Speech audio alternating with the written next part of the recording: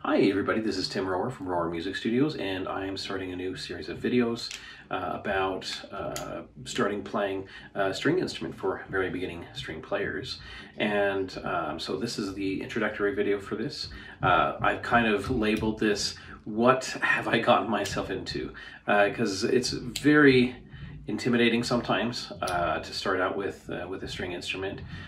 Very rewarding, very fun playing a string instrument, but there's some particular things with string instruments to be aware of. So some of the things that I'd like to talk over within this series are going to be how do I take care of the bow, how do I take care of the instrument, how do I hold the bow, how do I hold the instrument, how do I sit, how do I stand, and all of the particulars of that. Alongside this, there's going to also be a Canvas course that I will put a link to in the description for this video, so that you can also follow along with classwork and have some of the resources and other things that I'll be making available for students.